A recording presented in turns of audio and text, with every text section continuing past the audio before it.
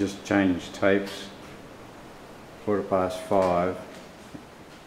The clock on the camera says 6:45. We're going to have to start looking for a camp spot soon. All these wrecks make it a more interesting journey than the Anbadell track, I think.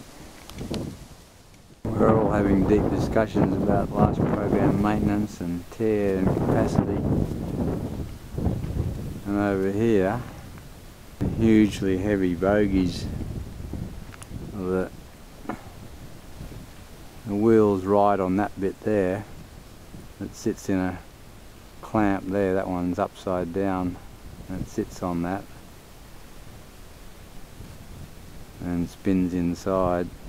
This one's been cut away, sheared off and taken to the inquiry probably as evidence. We still have to find a place to camp.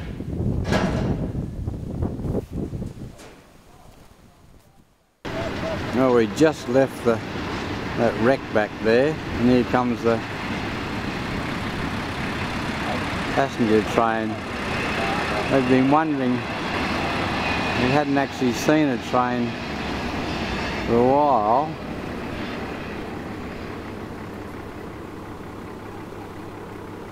Been noticing there's spinifex country now for the last 30 odd K.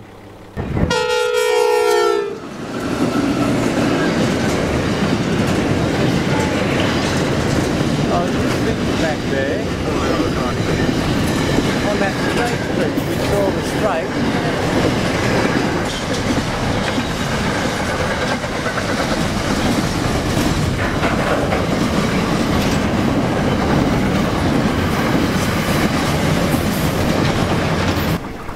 I was just thinking there was a nice stretch of track, nice straight stretch of track there, heading straight in the sun. And it would have been nice if a train came, and there it was.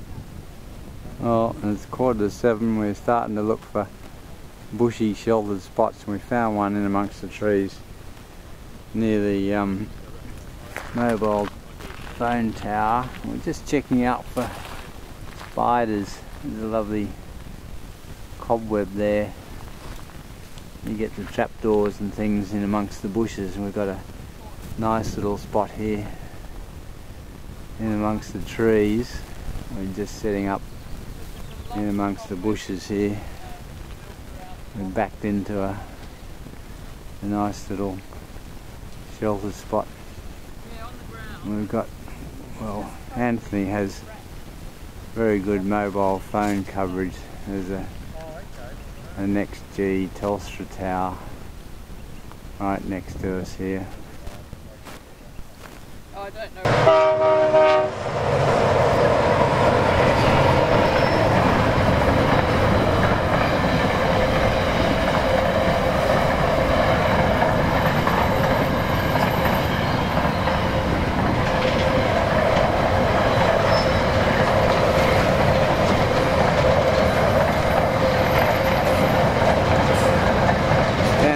Having our beer, watching the train.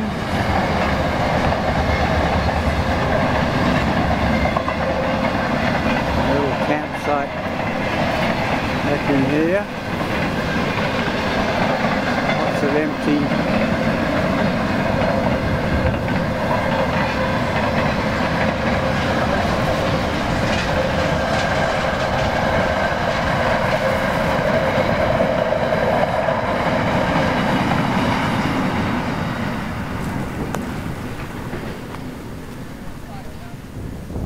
Wow, and what do they weigh? 30 tonnes each, the empty ones. Yeah.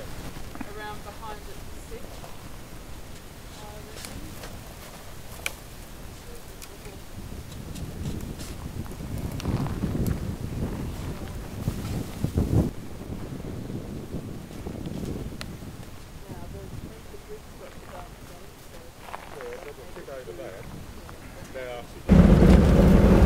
On the road again. I understand that when they were deciding on the site for Canberra, that the fact that it was inland and couldn't be shelled by warships was a consideration. But now they're choosing at Canberra and it goes to and all those sorts of things. They considered a number of sites, and that was one against the coastal sites. 20 years.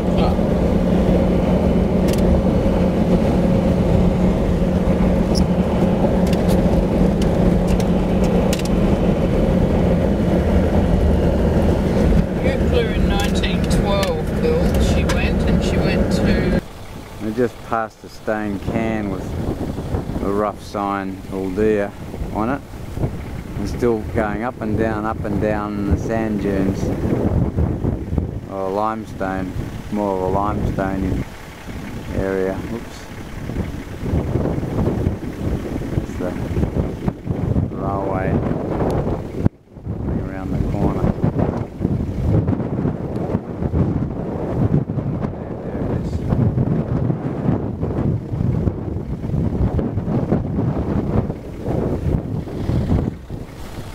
If the sun had come out, you could see for miles. Must be 20 or 30k up there to the north. There are a few sunny patches coming out just over there. Anthony's up ahead.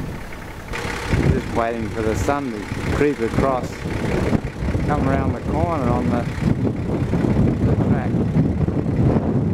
Blowing a gale. There's gale force winds down the coast. Well, there's our first trig station. We passed that 2k back, just 50 metres off the road. There's one that Anthony surveyed too. He surveyed along the line in the 60s. We're at Ooldea. There's a memorial over here. It must be the siding.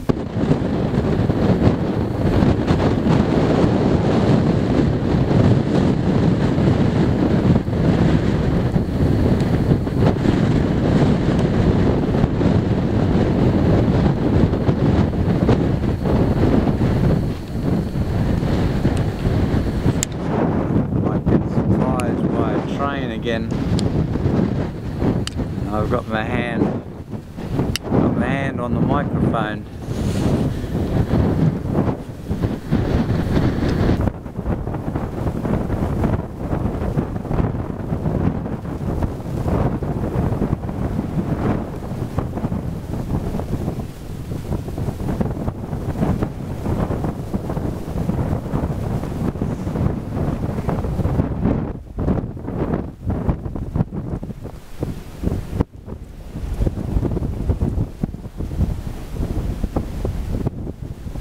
The sun comes and goes very rapidly.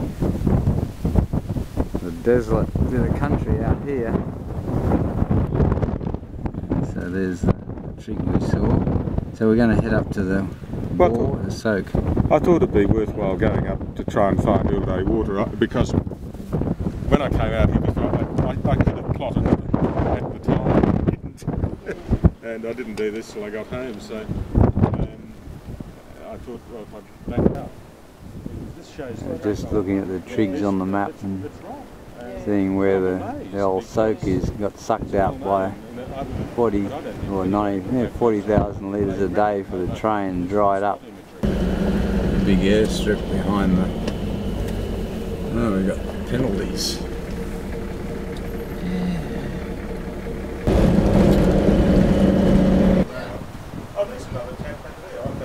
On Aboriginal land now. There's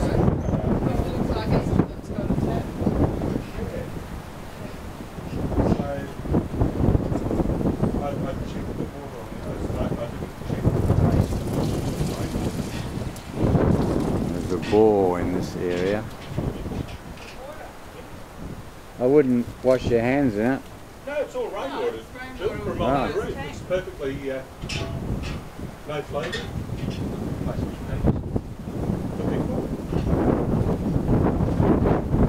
Hi, my name is Russell Bryant. This Ooldea tank's always empty. How can we survive with no water? Can someone sing? Can someone dance or drink lots of wine? Well, the tanks are full today. And there's a little deeper over the ridges here, but it comes back out onto the limestone again. This is trying to find the Ooldea Soak north of the siding at Ooldea. We're about how far up now, Bill? Don't know. Oops.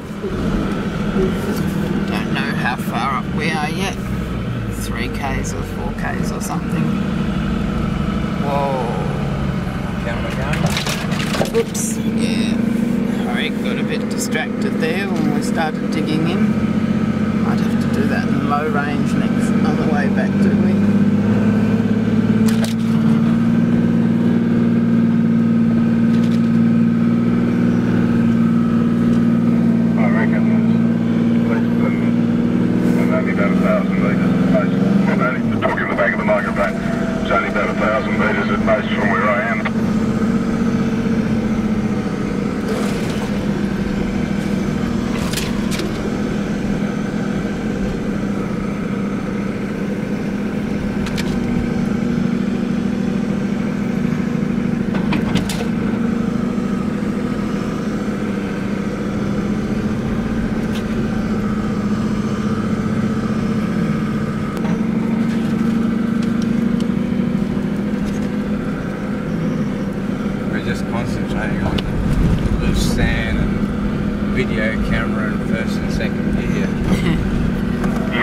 I've just been crawling along in the first. I think I was doing it in second, but I noticed just around some of these curves it's quite, the sand's getting a bit looser.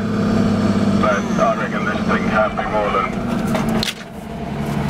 a few hundred metres in front of me now.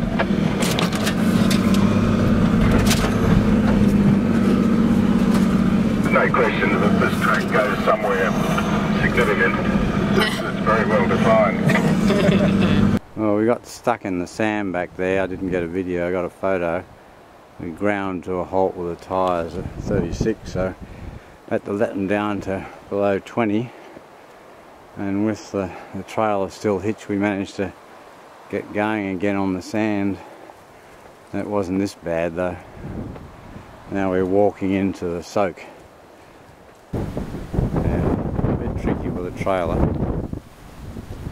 They brought burnt coal and stuff from the train, the old steam trains, to reinforce the track so they could drive over it in their Model T Fords in 1904 or 5. They've even got a 9 speed limit here. We crossed the last dune for quite a while to the north anyway. Up there, big flat plain.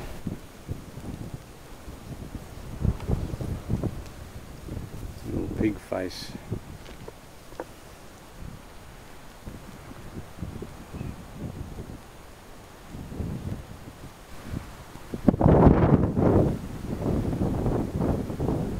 It's the Bigfoot.